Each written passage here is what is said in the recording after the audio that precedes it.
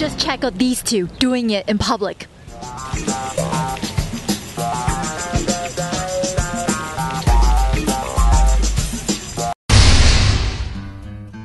Yeah, we've been married for 10 years, and I'm not afraid to admit that I pop my husband's zits in public. Yeah, and it feels pretty good.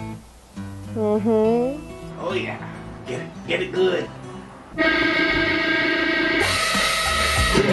YouTube proves that public pimple poppers are everywhere. I show some of this footage to dermatologist Dr. Lisa Kellett to get her expert opinion. Pimple popping. Never, ever, ever pop a pimple. The problem is the more you pop, the more redness you get. The more redness you get, the more inflamed it is, and the longer it takes to heal. What can you do instead? The best thing is to use 5% benzoyl peroxide as a field treatment, because the best way to treat acne is to prevent it. If there's no papule there or pimple there to pop, then you won't pick at it. So the best way to do it is actually to prevent the acne in the first place and keep it under control.